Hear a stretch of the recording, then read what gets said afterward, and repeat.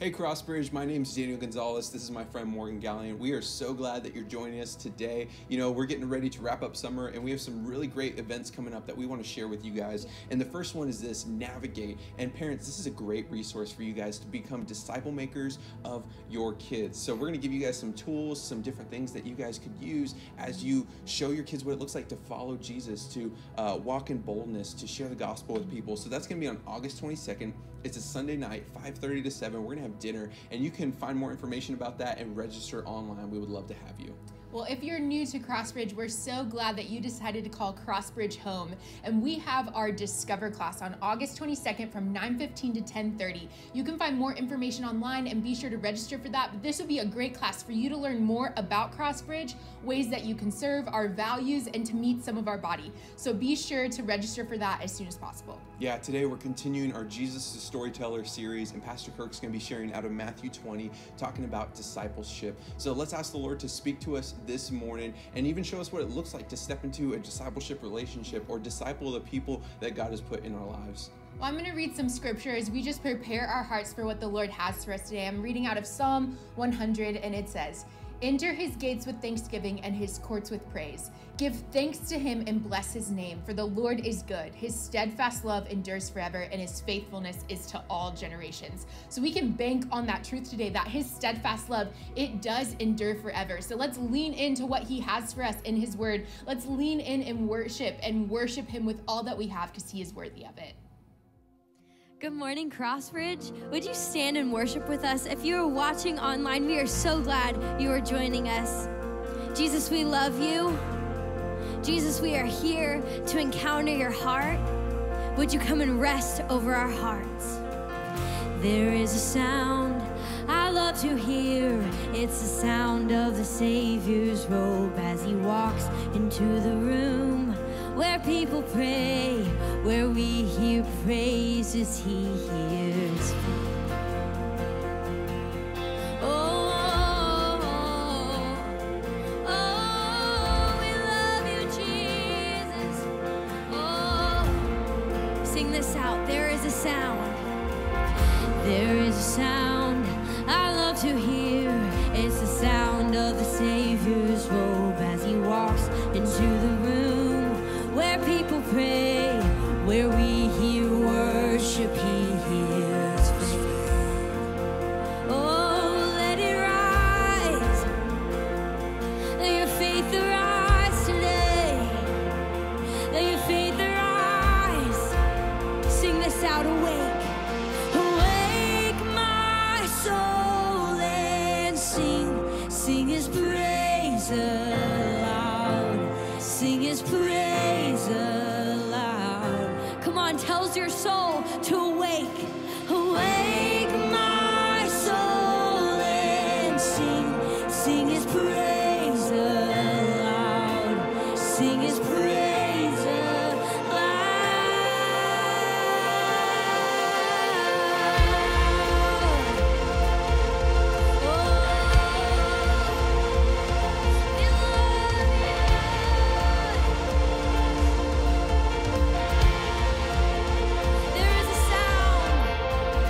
There is a sound that changes things, the sound of his people on their knees. Awake up, you slumbering, it's time to worship him.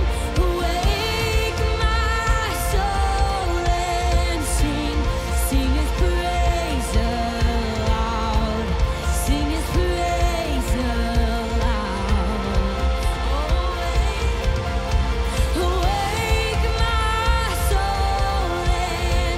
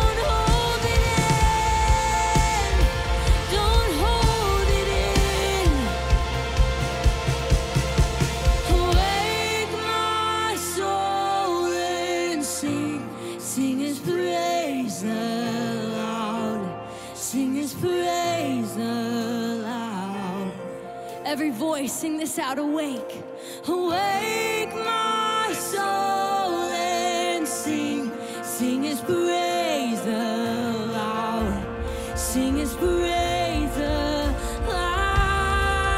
Awake, awake my soul and sing, sing his praise aloud, sing his praise aloud. Oh, when he moves, and when he moves, and when we pray, we're stood a wall, now stands a way, where every promise is amen. When he moves, and when he moves, make no mistake, the bowels of hell begin to shake. All hail the Lord, all hail the King, yeah. Hey, oh, let the King of glory enter in. Hey, oh, fall down on your knees and worship him. Hey, oh, let his praise rise up, don't hold it in, don't hold it in.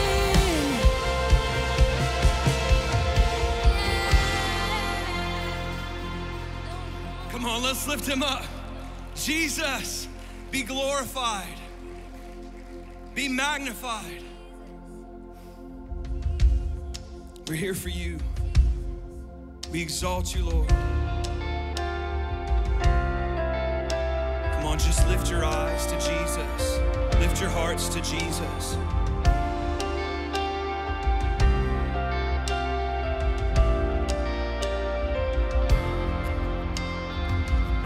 Before I spoke a word, you were singing over me. You have been so, so good to me. Before I took a breath, you breathed your life in me. You have been so, so kind to me. And oh, the overwhelming, never-ending, reckless love of God. Oh, it chases me down, fights till I'm found, leaves the 99. And I couldn't earn it, I don't deserve it, still you give yourself away. Oh, the overwhelming, never-ending, reckless love of God. Yeah.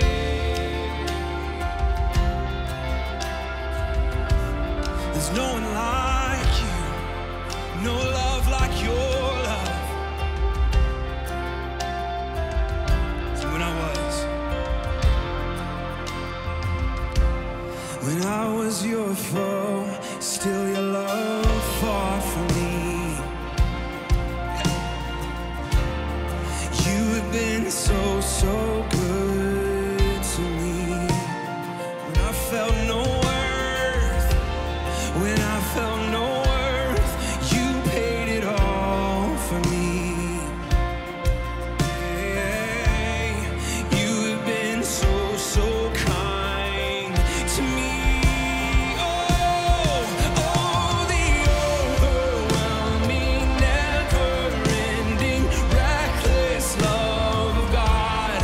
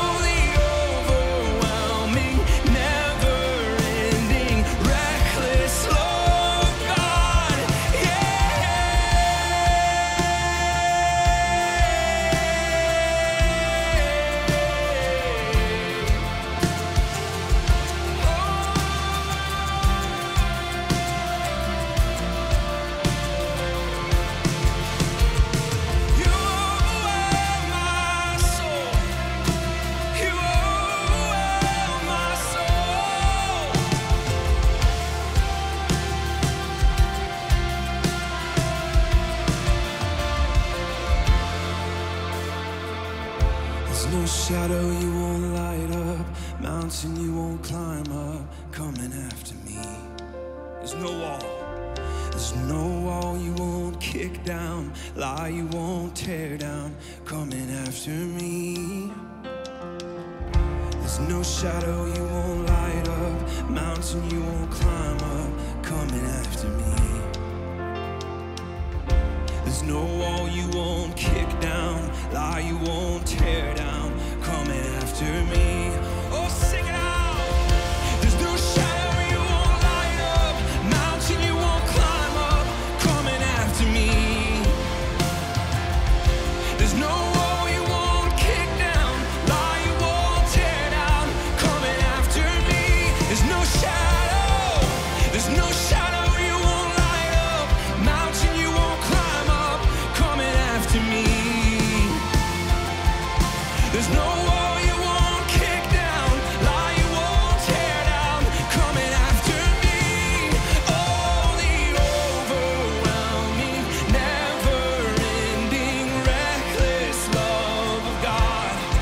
Oh, it chases me down, fights till I'm found, leaves the 99, and I couldn't earn it, I don't deserve it, still you give yourself away. Oh, the overwhelming, never-ending, reckless love of God.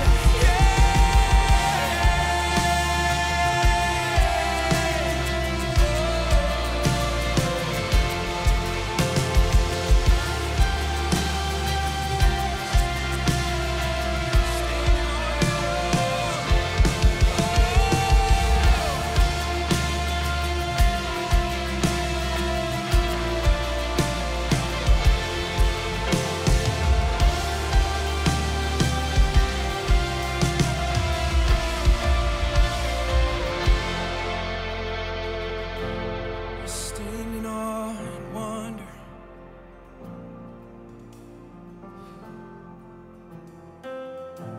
We're standing on wonder. There's nothing we could do to earn it. There's nothing left to prove, but to freely receive, freely receive. Come on, would you do that right now? Just receive His mercy, His grace, His loving kindness. Faithful throughout all the generations. His love knows no end. His mercy's new this morning.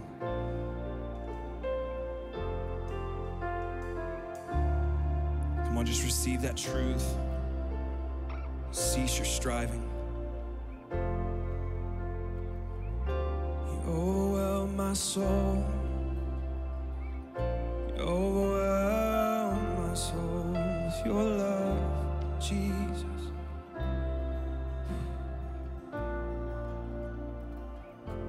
So let peace like a river flow, let it flow.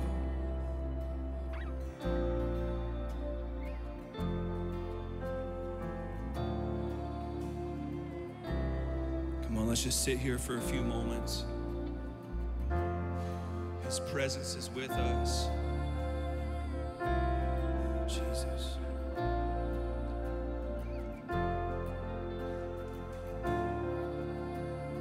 Your love knows no end. Your love knows no end.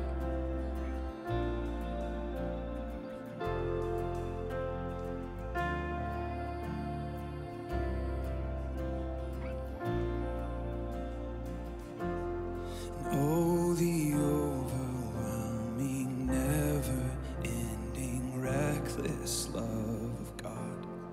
Oh, it chases me down, fights till I'm found, leaves the 99, and I couldn't earn it, I don't deserve it, still you give yourself away. Oh, the overwhelming, never-ending, reckless love of God.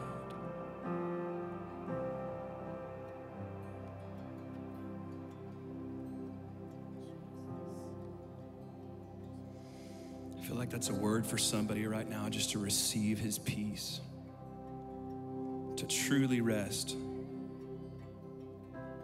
to stop striving, to receive his love right in the middle of whatever's going on in your life. This feels like you're surrounded by a storm. Come on, our deliverer is here. I look around and all I see are burning buildings, barren trees. Hopelessness is starting to wreak havoc. Son of man, I know you see the deepest depth unknown to me. You have planted seeds among the ashes.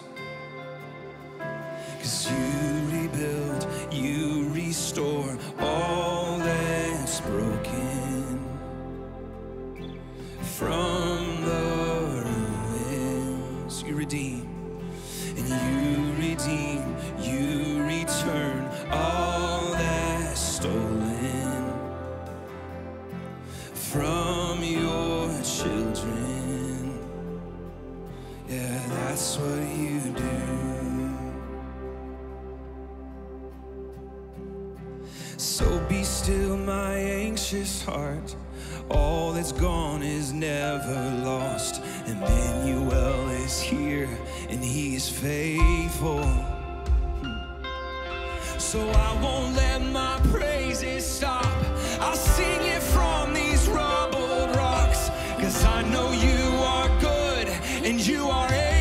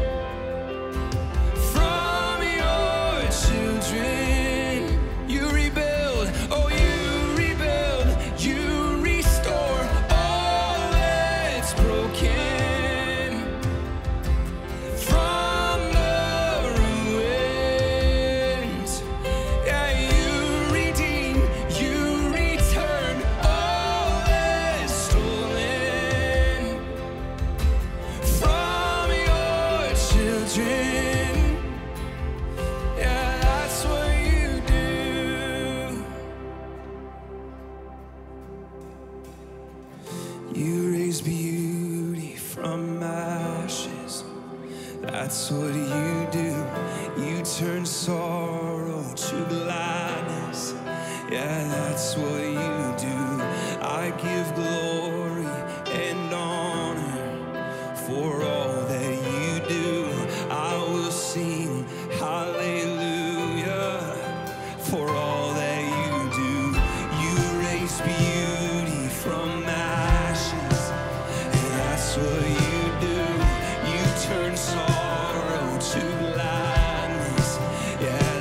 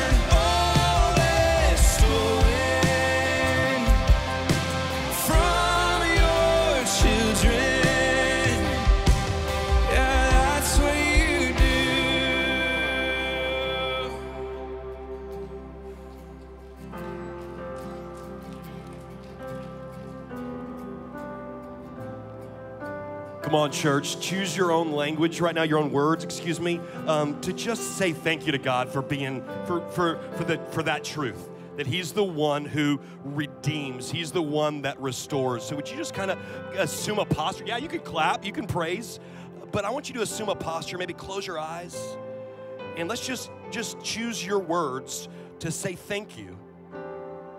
Corporately together, let's all just, if you're comfortable, say it out loud. If you're not, that's okay too. But let's just tell Him thank you for being a God who restores, for being a God who redeems, for being a God who doesn't just bless your mess. No, He rebuilds on top of that mess. And so just say thank you.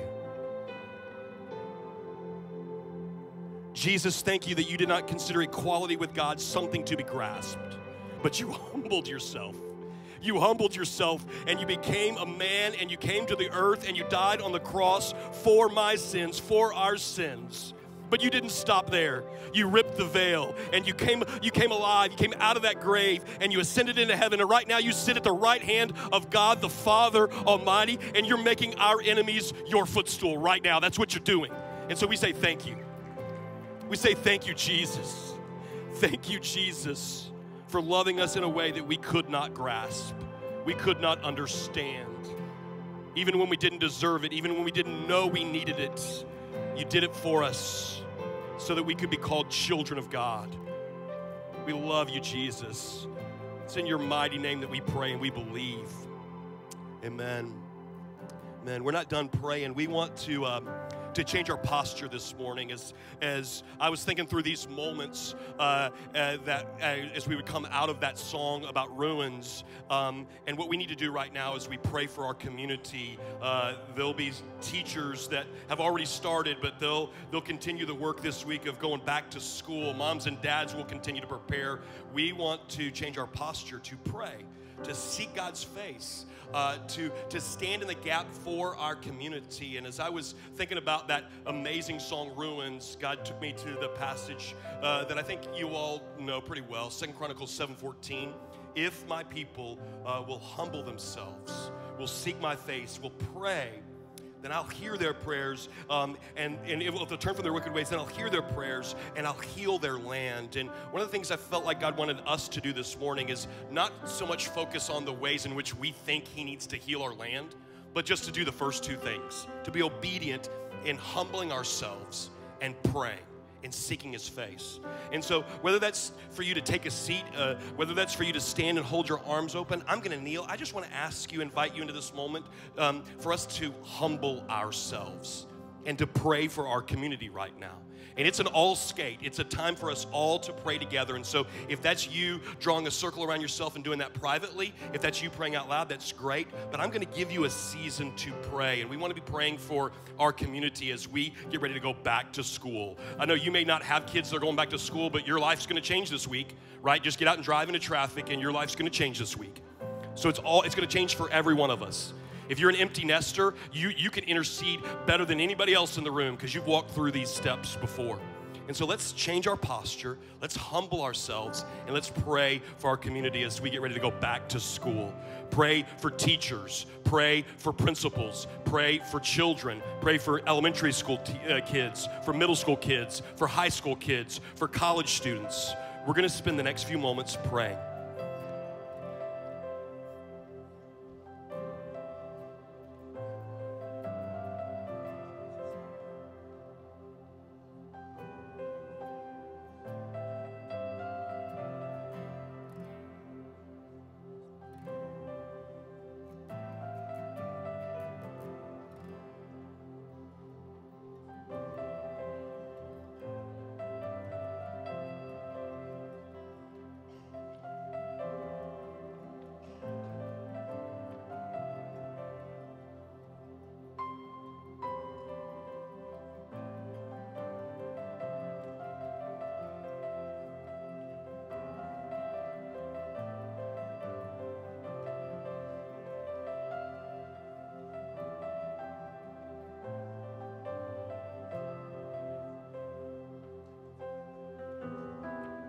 God, we do humble ourselves in your presence. I thank you that your word is true. You said where two or more are gathered, that your presence is here. And And so we do humble ourselves on behalf of teachers and the children that we love so much.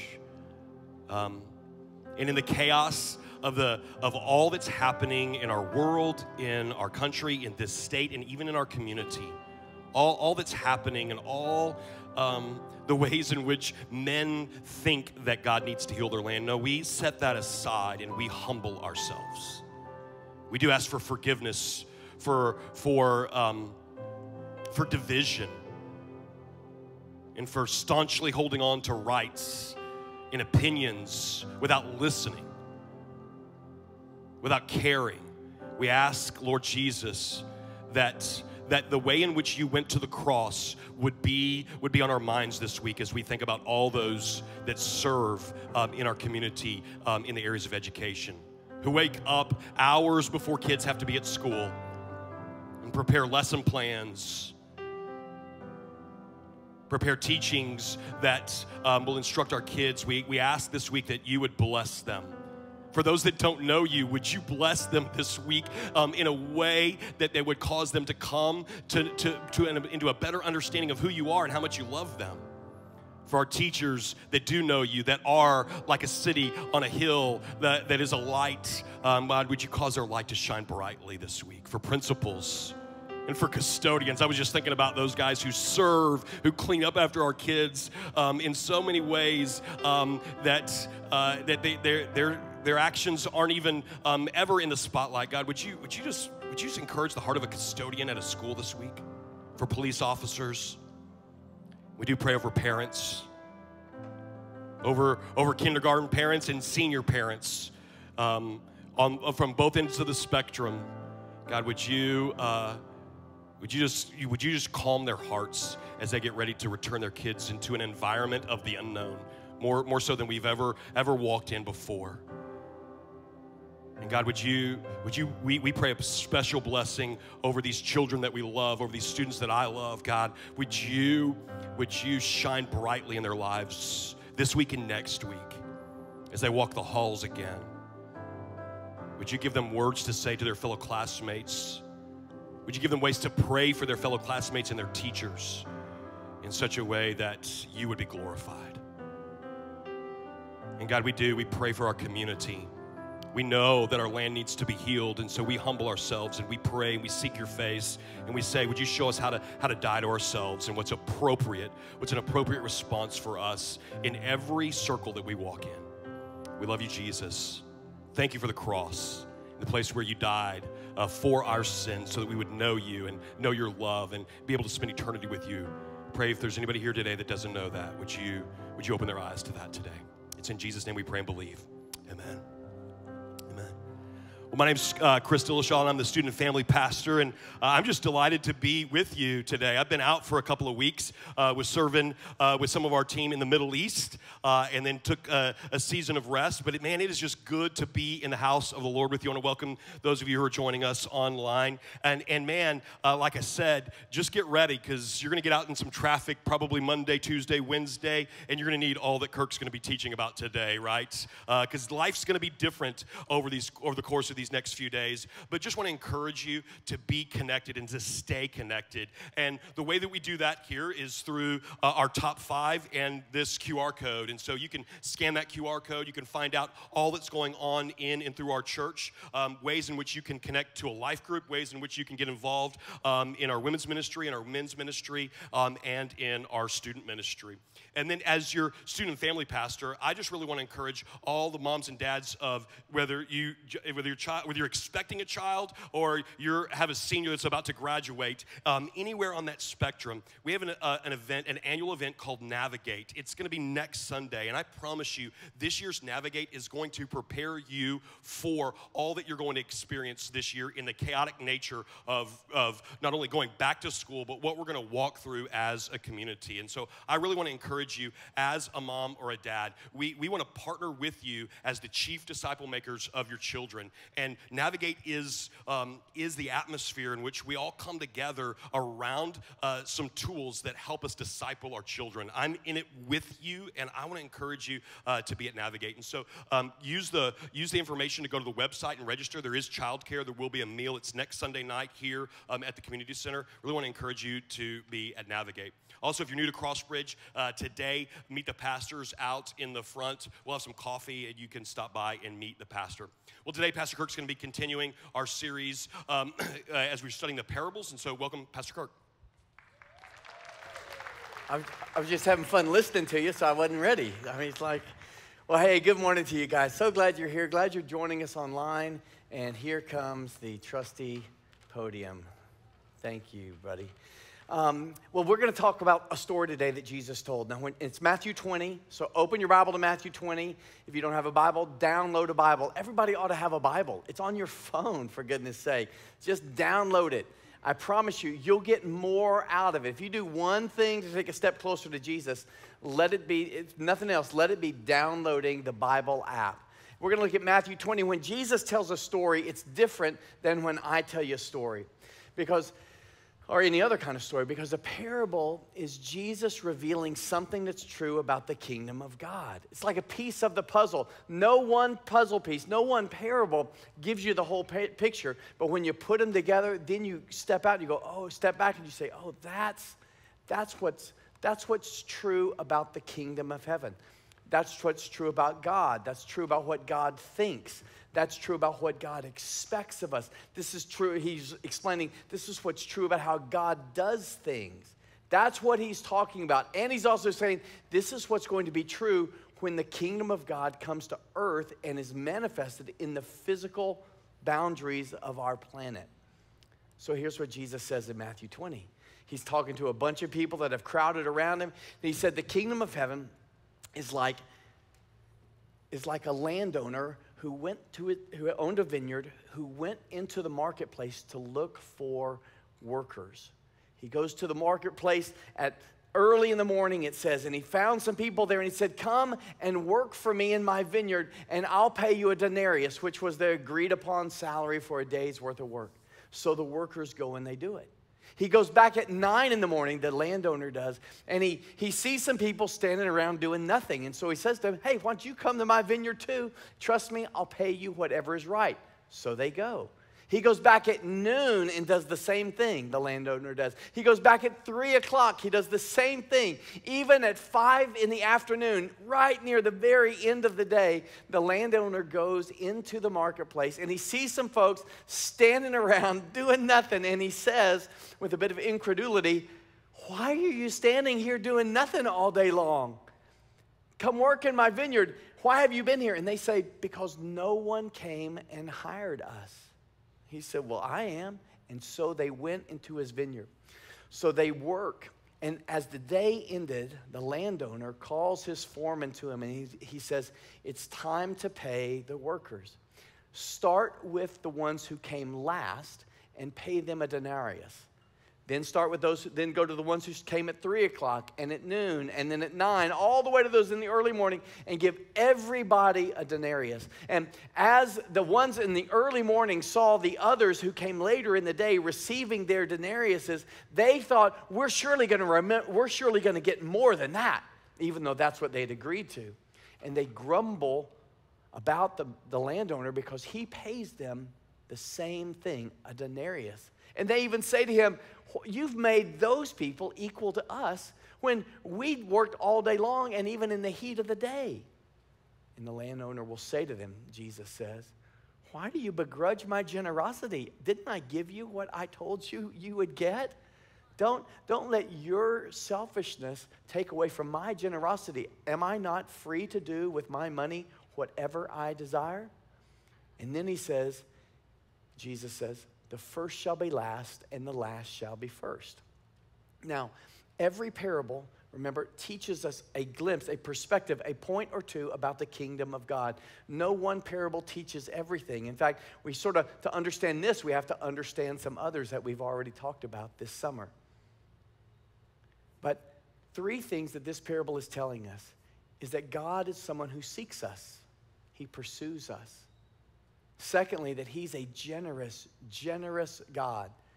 And then third, with that cryptic last phrase that Jesus said, the first shall be last and the last shall be first. And he's paying the ones who came at 5 o'clock the same that he promised to pay the ones who came early in the morning. He's saying God is not someone that you can put in a box. His ways are higher than your ways. His thoughts are higher than my thoughts. And we have to receive him. Our right response to God is, you are God. So let's jump into this parable and look more deeply into it.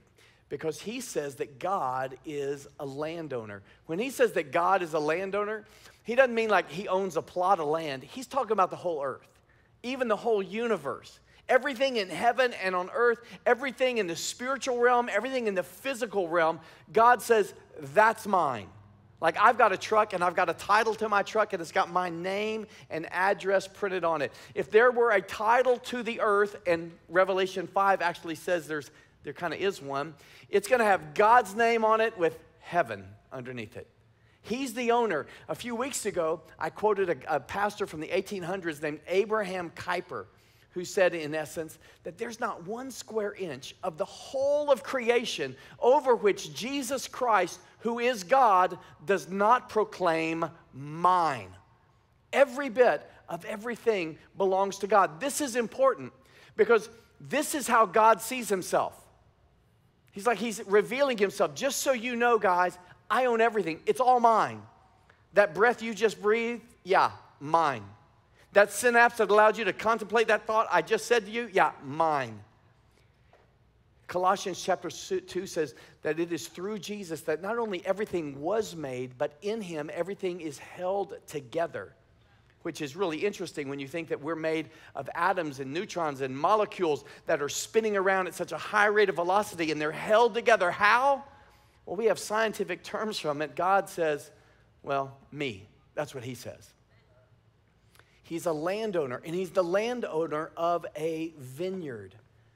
Now, a vineyard is different than just it's easy for you to say. A vineyard is different from a jungle. A jungle grows wild without restraint, but a vineyard is completely different. A vineyard has a designer, an architect. A vineyard is cultivated. A landowner has a plan for a vineyard. And that's one thing Jesus is telling us too, is that God has a plan. He's going somewhere with the course of the entire human history. It's all going a certain place, a certain direction. All through the Bible, God gives us, through the apostles, the prophets, through Jesus, he gives us glimpses of what his plan is for this vineyard, which we call the earth and all of creation. But the best place to find it, in my opinion, is Revelation chapter 21. I want to read it to you so you see this is a summary of what God's plan is. He gave it to the Apostle John in a prophetic vision. And so John is writing this, and he says this. He says, I heard a loud voice from the throne. He's talking about the throne in heaven. He's talking about God speaking. He says, I heard a loud voice from the throne saying, look, God's dwelling place is now among the people, and he will dwell with them. They will be his people, and God himself will be with them and be their God. Are you listening to me? Because this is God saying, here's where history is going. Here's where I'm directing the course of every event. We're all going to this one destination, and I will bring it to pass. They will be as God. God himself will be with them and be their God. He will wipe every tear from their eyes. There will be no more death or mourning or crying or pain. Can you let this sink in a little bit? Can you imagine a life with those characteristics? For the old order of things, the one in which we live now, has passed away. Verse 5, he who was seated on the throne said, I am making everything new. And then he said, write these words down, John, because they are trustworthy and true. And then he says, those who are victorious will inherit all this, and I will be their God, and they will be my children. Where's history going? What's God's plan? Is he asleep at the wheel, or is he taking us someplace? And he says, no, I'm taking you someplace. Like the very last word of the Bible, as you would expect, is the culmination, a summary of the culmination of all of history, and it's going to look like this. God's a landowner who owns a vineyard, and he's just described what he's going to do in the vineyard and who's going to be in that vineyard with him. And Jesus, in the parable that we're looking at in Matthew 20, is telling us what God's doing about it right now. Look at verse 1 again. What is God doing about it? He has gone out early in the morning to hire workers in his vineyard. He's seeking us. That's what God's doing. God is a seeker. God is a pursuer. God is going out. And in fact, Romans chapter 3, verse 9 says that there is no one righteous, not even one. No one understands. No one seeks God. Like left on our own, we go that way. God's standing right here, we go that way. God is the only one who seeks. And anything that we perceive as our seeking is a response to his having sought. And God seeks constantly.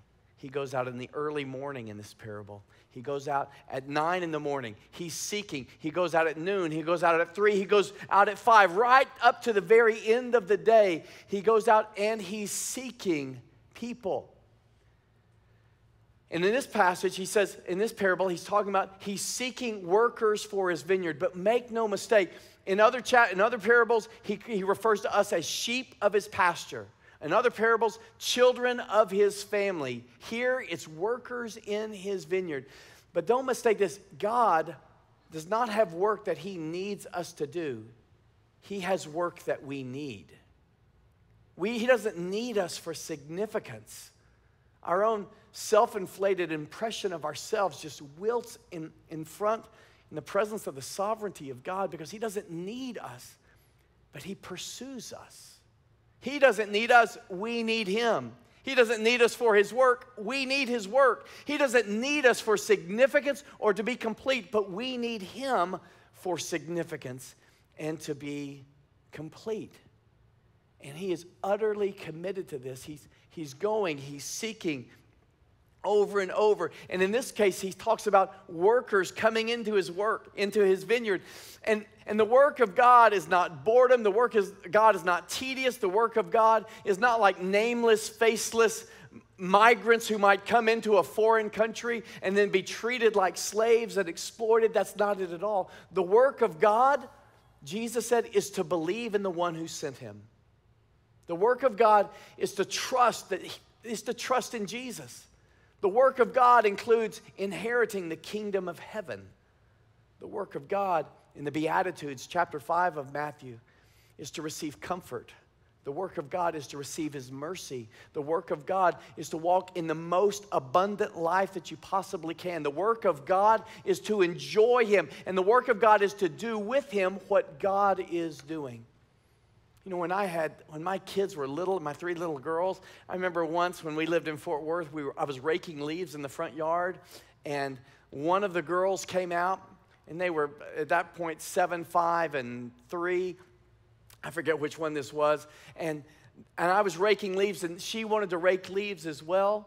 And so I was going to let her. So she barely is big enough to hold the rake, and certainly not big enough to wield it with any skill at all. And she grabs it, and she's moving it around. And so what do? I come put my big daddy arms, because these are big daddy arms in our family, the biggest daddy arms in the whole Freeman family, in fact. And I put my arms around my little girl, and together we rake the leaves. The work of God. When you put your hand to what God has called you to do in following him, you're going to feel his hand. When you put your strength and your effort to the things and the calling of Jesus, you're going to feel his strength. You're going to feel his effort. Philippians 2 says he works in you to do and to desire his will. this work that God is calling workers to do in this parable, you got to understand, it's not about go get this done and then come report back to me. It's like, come, live your life with me. The work of God looks very much like normal living. It's just done with a different motivation. It's done with a different heart. It's done with a different power. It's done with a different level of victory. It's done with a different level of compassion and generosity and a different level of hope. Why? Because you're doing it with God. That's the work of God. We don't work alone. And God is right now in the season of seeking people, saying, hey, come work for me. Come do this with me. Or in other parables, come be a sheep in my flock. Come be a child in my family. He uses all kinds of pictures so that we'll get the message, the complete picture of what he's asking for us. So we're in a season right now as we move toward that, the fulfillment of his plan in Revelation chapter 21. We're in a season of God's seeking. But from another perspective, we're in a season of we're in a season of God's seeking, but we're also in a season of our responding. You look in verse 2, when the landowner goes out and he sees and he looks for workers early in the morning, he agrees with them to pay them a certain wage. To agree with them means he spoke with them and they complied and agreed, yes, we want to give our lives to the work in your vineyard. In the next verse, he finds others in chapter 9, verse 4 and 5, but at 9 a.m., he says, come work in my vineyard. You're not doing anything. Come work in my vineyard and trust me, I'll pay you what is right. And so they went. They responded. God is seeking, but we are in a season where people have to respond. Do you ever wonder while evil continues to persist in this world? I mean, if God's taken us to Revelation 21 and everything's going to be made new and there's going to be no more tears or mourning or crying or death, well, why didn't he just do it? Seems like a pretty good time for him to come. But the reason he doesn't do it is because when he comes, he is going to vanquish, destroy, remove all evil and sin from the world. Were he to come in this very moment, there are many that are still living under the curse of sin who would stand before God in judgment, and they would bear the weight and the curse of their own sin. The reason he waits, the reason he defers, the reason he tarries is because he is seeking people. He wants as many people in his vineyard as will respond to him. He puts off his second coming in order that the window of opportunity can stay wide open. But make no mistake, there's a day when that window closes. And that's why there's a sense of urgency about this parable. You know, he's seeking in the morning and at 9, at noon, at 3, and at 5, and then he stops seeking. The time for seeking is over and the time for payment has come. And you know, I know that many of you have already responded to the call of the landowner. Many of you have already said, yes, God, I want to work in your vineyard. Thank you, Jesus, for dying on the cross and giving me new life and paying the debt. We just sang that song. But there are certainly some among those whom you love who have not responded to the landowner. God is holding the window of opportunity open for your spouse, for your children, I don't know who it is in your family, for your friends, for your extended family, for those that you love, God, your coworkers. God is holding the window of opportunity open. For those of you who've already responded to the landowner, he's holding it open yet longer for the sake of those whom you love.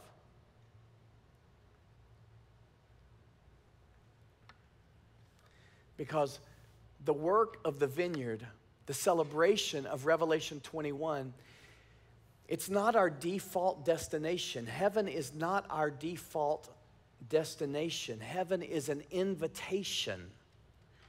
This vineyard, Revelation 21, the new earth and the promise of dwelling on earth with God is not a default for all people. It is an invitation to which we have to RSVP.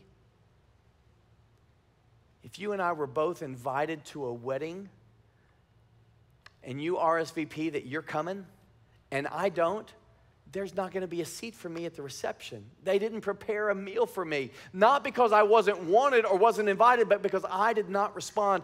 There's another parable that speaks exactly to that. But here Jesus speaks of it in terms of a vineyard. He is inviting people to come work, but if we do not come work, the payment, the harvest, the joy of that plan is not going to be ours. Do you sense any of that sense of urgency? You know, before I preached today, there's a group of us that were praying. We pray every Sunday morning at 8:30. And I was just saying, Jesus, you have to speak to the hearts of us today. Because we live in such relative comfort. We got air conditioning, we got cushioned chairs, we got cars that play music while we travel and keep us cool as we drive. We've got homes and jobs. Got TV and everything else. And it anesthetizes us. It dulls us to the reality of the urgency of the day that God is seeking, but he will not always seek. Over the course of human history, you know, when he says the landowner went out in the early morning and then all those other times during the day, we can view that from one perspective, like from all of human history, from the beginning, the early morning of history. God shows us with Adam and Eve that he's seeking us. He wants to be with us. And as Adam and Eve went away, God comes maybe at 9 in the morning and speaks to Abraham and gives him a promise. And then he comes at high noon when Jesus comes, fulfilling all the prophecies. And then he comes through the Holy Spirit maybe at 3 in the afternoon. And then he's going to come again at 5 p.m. And so we could view this from the perspective of human history. But I think also we can view this from the perspective of your own individual life. Like God has been seeking you. God seeks you when you're a child, which is why we invest so much energy in things like Navigate to help you parents make the most of the early morning of your child's life. God seeks you as a teenager. God seeks you as a young adult. Come, work in my vineyard. He seeks you in middle age, and he seeks you till your very last breath. But there comes a time when he stops seeking. It's an important thing to know, because when this first phase of our existence, this physical life right now, ends,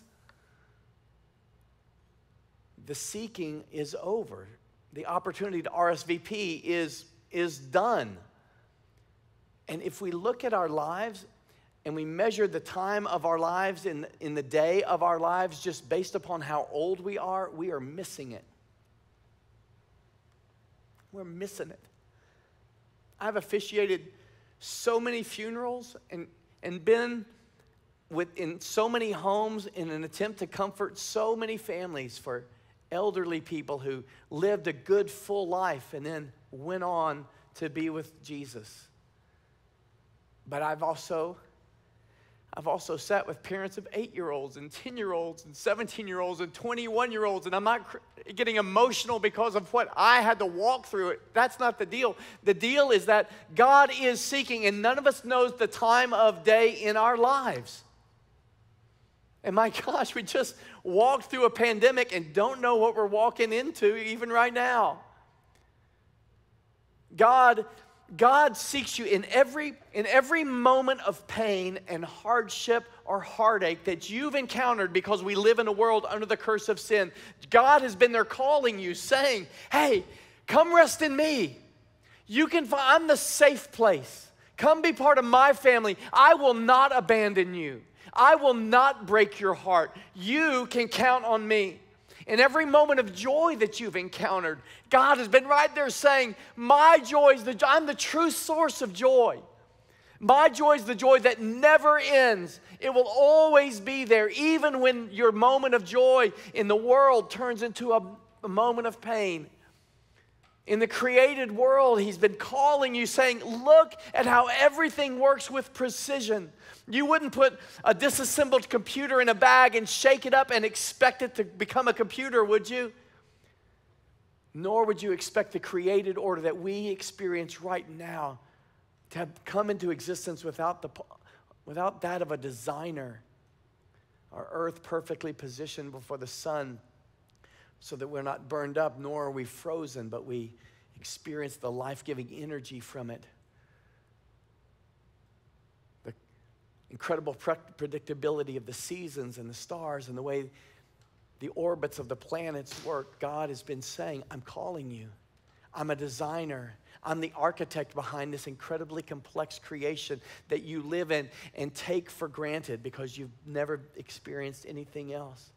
God is seeking you. And every time the good news of Jesus is spoken or explained like it is being done so at this very second, the landowner is calling you.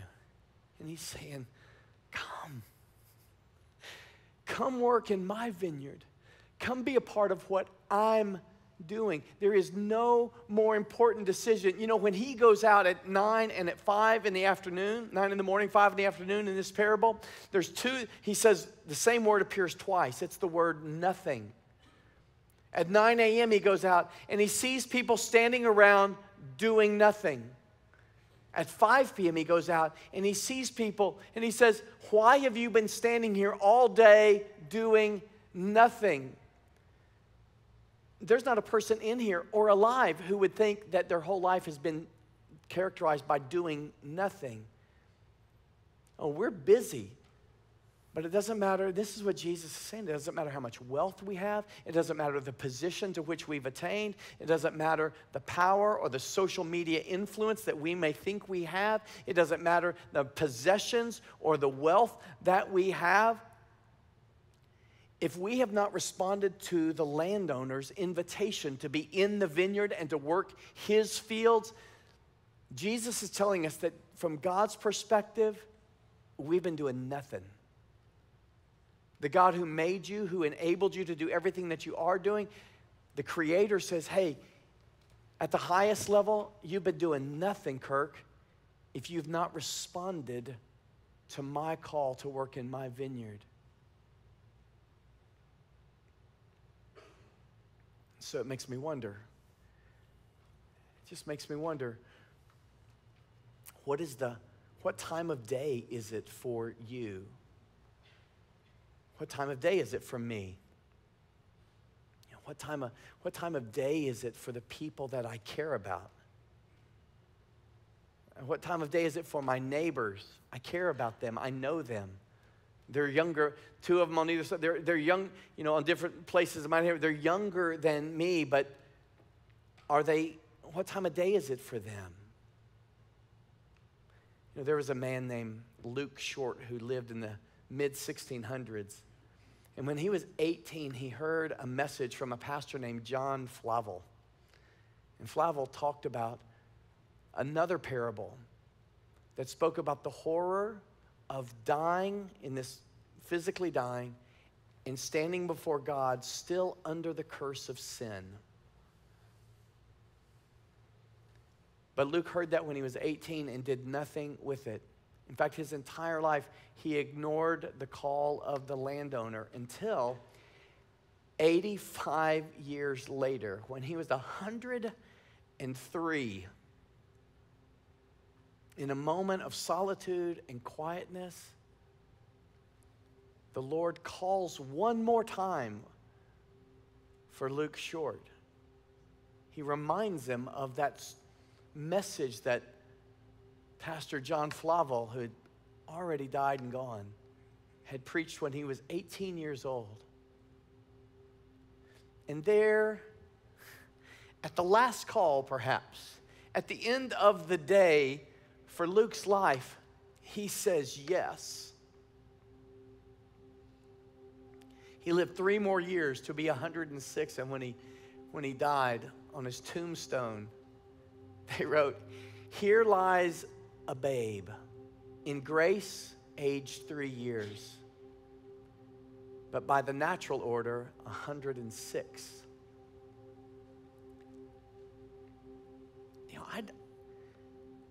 The Lord's impressed this with a heaviness on my heart,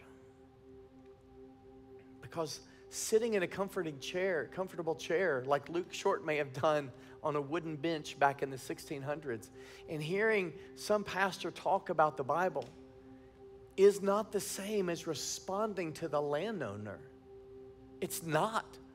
These words can be utterly ineffectual in your life unless you respond. And I feel a heaviness in my heart that some of you will not.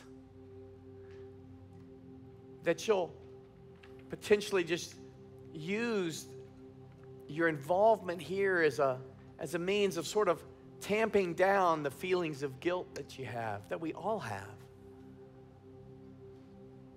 Or that it might somehow give you the appearance, or some shallow assurance that, yeah, you're good, you're all right, you look like the rest of these people.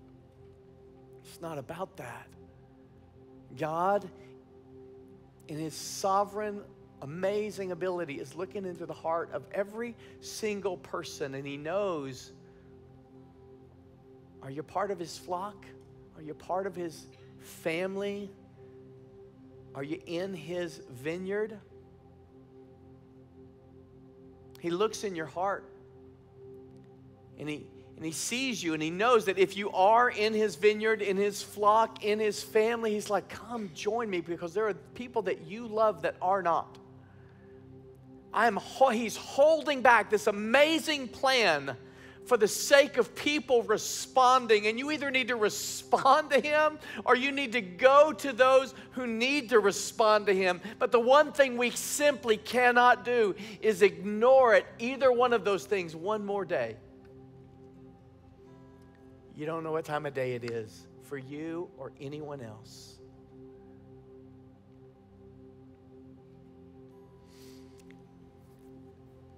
Take a moment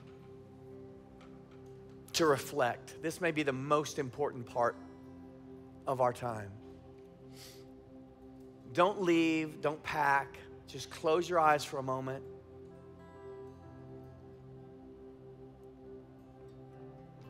What is it that the Lord is stirring your heart to do in response to His words?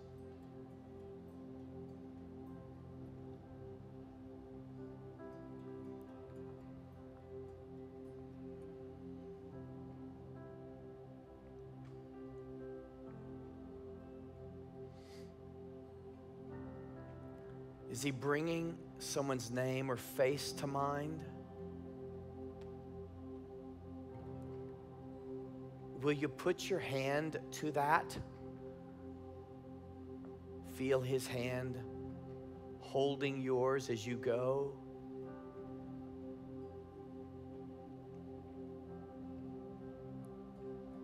Or is He stirring something in your own heart to quit playing games with Him, to quit ignoring Him, to quit giving Him a slice of your life and just say, God, you can have the whole cake?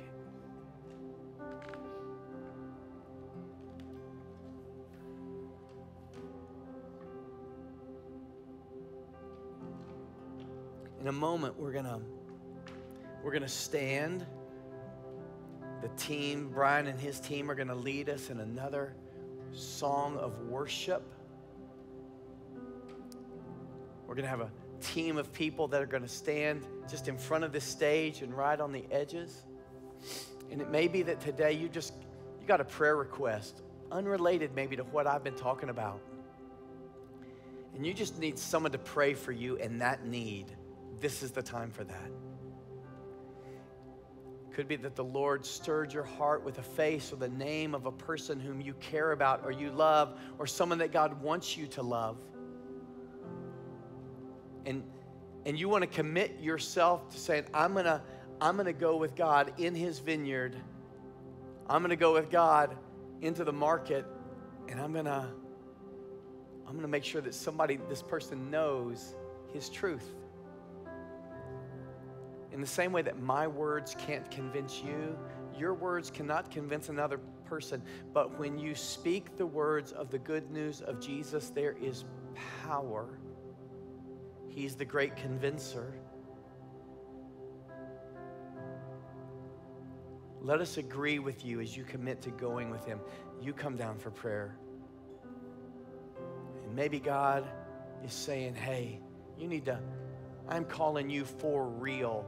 I want you to answer me for real. I want you to come be in my vineyard from now on. It doesn't matter what you've done. You may have lived 103 years and wasted them like Luke Short had in terms of God's perspective. But this can be the start of a new life for you. Come and tell one of our people, I'll be down here, and just say, I want to follow Jesus. So whichever one of those 3 categories of needs is you, I want you to stand with me right now. Go ahead and stand, and I want our team of pastors and zone leaders, life group leaders, prayer folk, whatever, to come down. Just be in the front, not so much on the sides. And as we sing, just avail yourself of the blessing of these people that want to pray for you, because God is going to move in power in your life. Respond as he calls you to move. Let's worship him.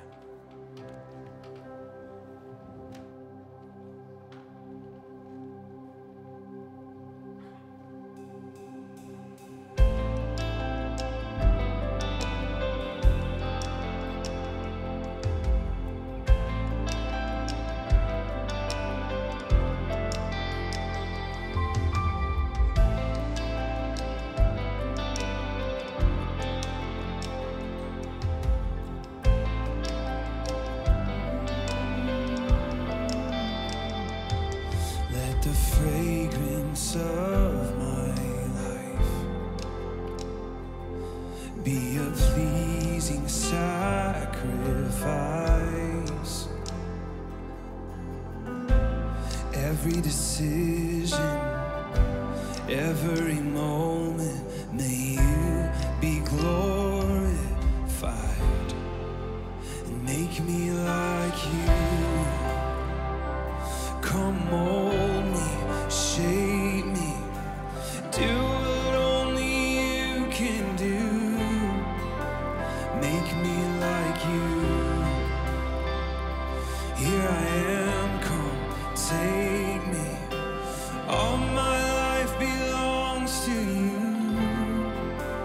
Make me like you.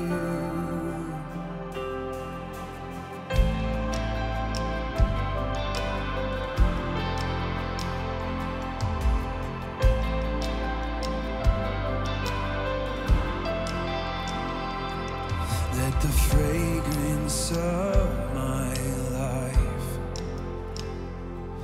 be a pleasing sacrifice.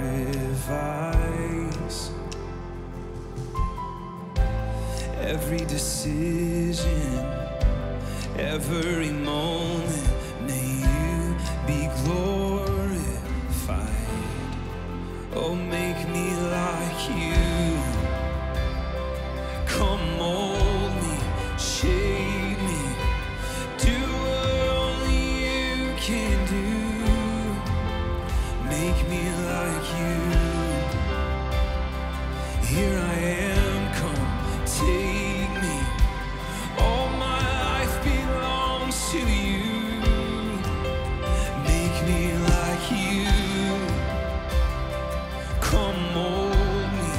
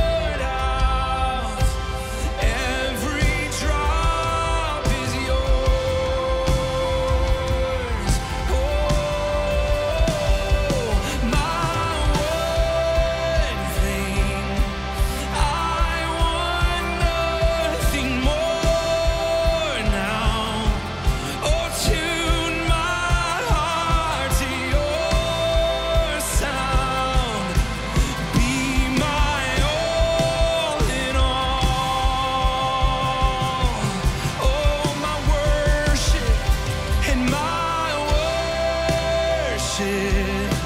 Costly I lay all down. I'll be like oil poured out. Every drop is yours. Oh, every drop is yours. Oh, every drop is yours, Jesus. Every drop is yours. Every drop is yours.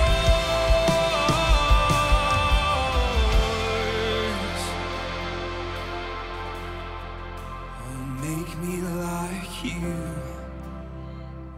Come mold me, shape me, do what only you can do. Make me like you. You know, it's so important as we follow Jesus to include others in what we're doing and show them what it looks like, what that means, whether that's showing them what it looks like to have a quiet time or what it looks like to share the gospel or to pray with boldness. Let's include others and ask the Lord what that looks like for us this week. And you know, here at CrossBridge, we have a lot of great resources for you to learn and grow in that. And you can get more information on the website and social media. And one really great event we have coming up is Kindle on August 21st. And this is an event where we team up together and we partner even with some other churches in the city and go reach San Antonio with the gospel. So I would love for you to join us in that. You can register online. Well, our gathering is starting up here starting in September. And so if you're a lady of CrossBridge, this is a great way to get plugged into community. So whether it's Bible study or freedom groups, this would be the place for you. Yeah. And registration ends on August 29th. So you want to be sure to go on our website, find out more information, and register as soon as possible. Well, CrossBridge, we love you, and we'll see you next week.